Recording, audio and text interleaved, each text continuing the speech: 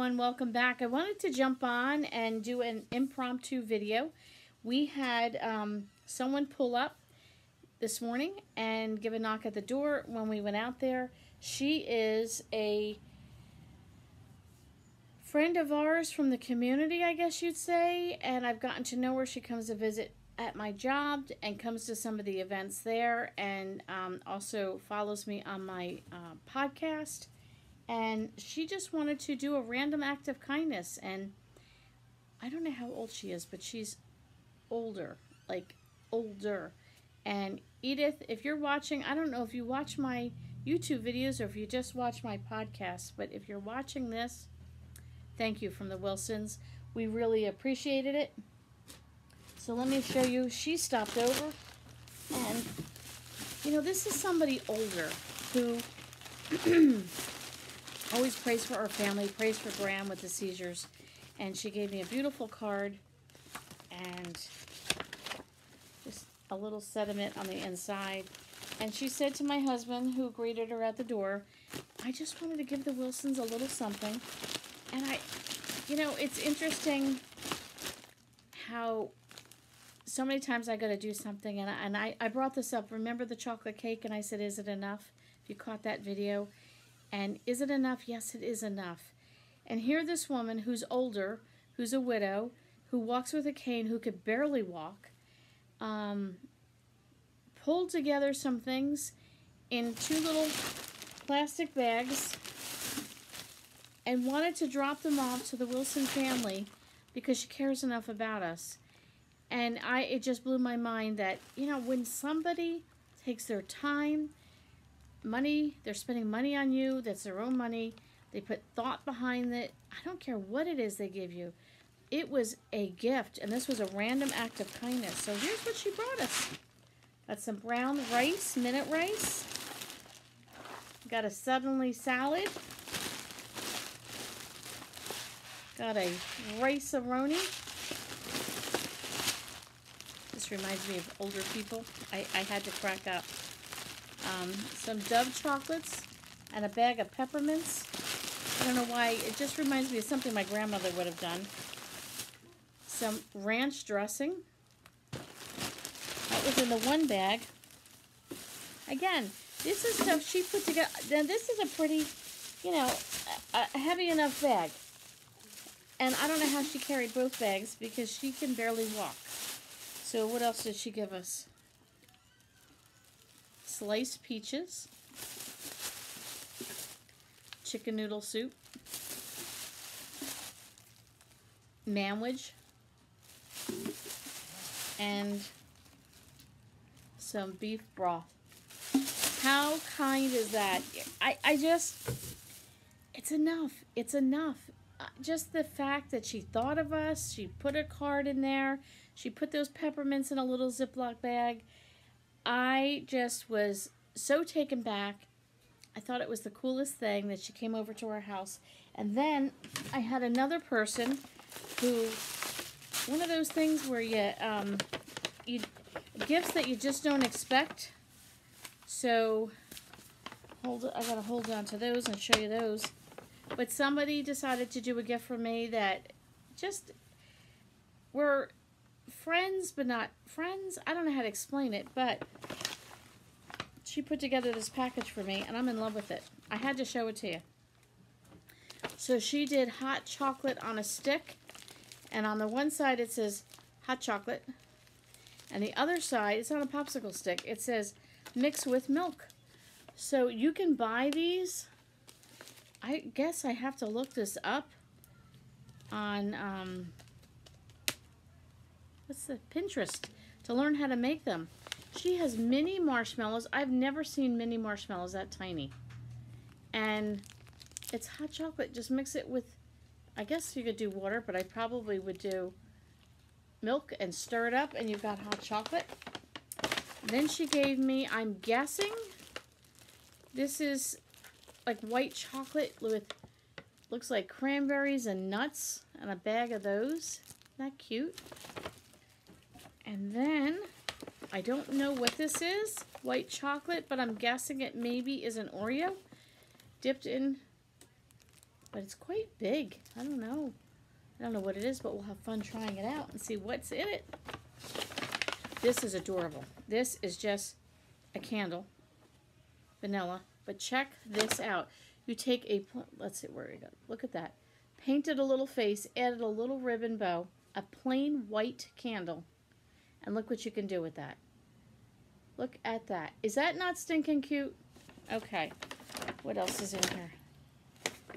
Then I got a little spoon, peppermint spoon.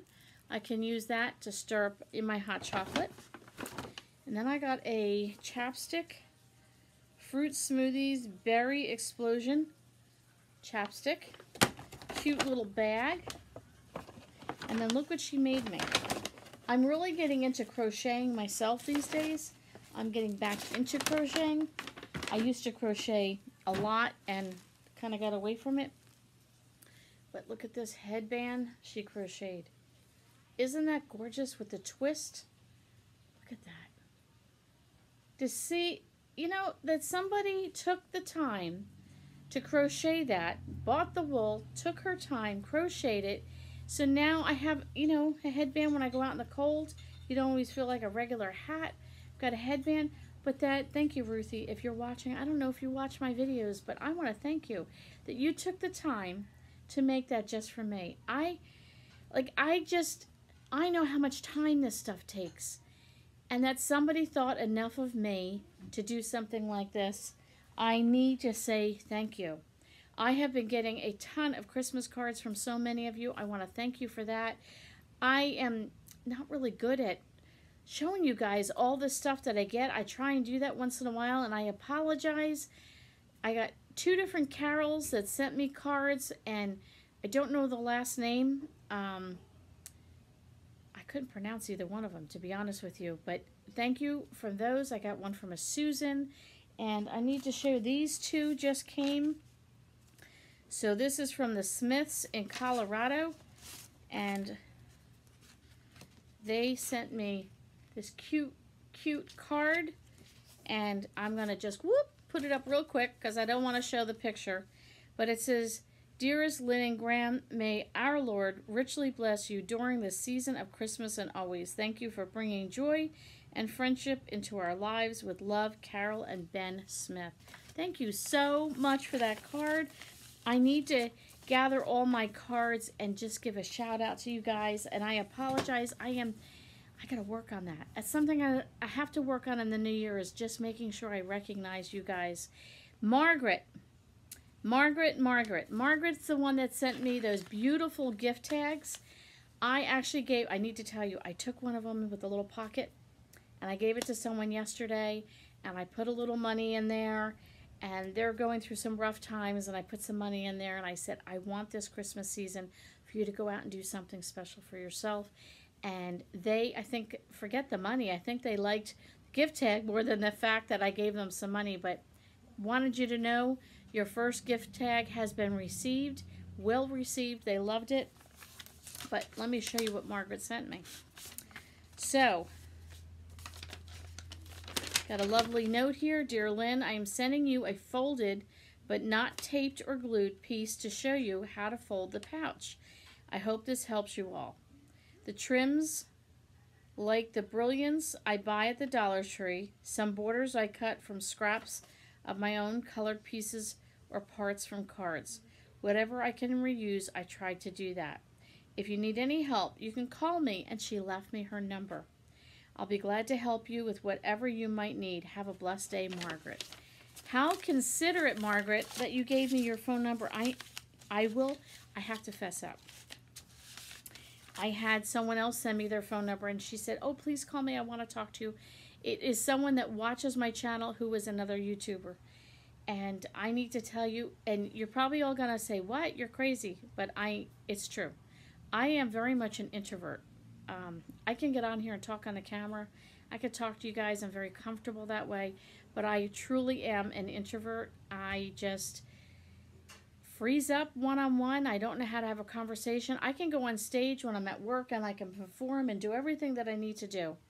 And then when I step down, even when I speak, I can speak, and I have spoken to 1,000 women before and at a conference, and I can get up there and do my thing. But when I get off the stage and I exit left or exit right, I'm like, I don't know what to say to people. My son, who's a preacher, is the same way. We can get up there and do what we need to do, but then when we get down around individuals, we're kind of. So I might text you. I don't know if I'll call because that's a big step for me. But that's not to say I do so appreciate that. So if I ever get, stuck, I will probably call you. But in the meantime, I got your number here. But look what she sent me. Oh my, the glare. Let's see, there we go. So if you saw the gift tags the other day, but look at that. She wrote on all the instructions. I am in love. So I need to tell you, Margaret, I was talking yesterday in my other video that I had gone to the thrift stores in Pennsylvania, and they had tons of Christmas cards. And they had like 10 cards for 20 cents. And then they were on clearance for half off, so they were 10 cents. So it was a penny a piece. And I was like almost hyperventilating. And I'm like, okay, time out. I put an email out to all the staff where I work, and I said, anybody, when you get ready to throw out your Christmas cards, don't. Give them to me. I just need the front cover. I want to work on some projects for next year. So I figured after Christmas, all this stuff will be on clearance. I'll hit the thrift stores, and I'll start collecting them. And my own stuff as well, to work on some of these cards, because I was so impressed by these gift tags that she did. I loved them. I absolutely loved them. But I don't want to just do Christmas. I want to do year-round, and I can use up my scraps that I have and all that. I was looking for more. I wanted to go with more of a vintage look. Something that looked like Hummel, kind of, the old Hummels that you collected, that kind of vintage look.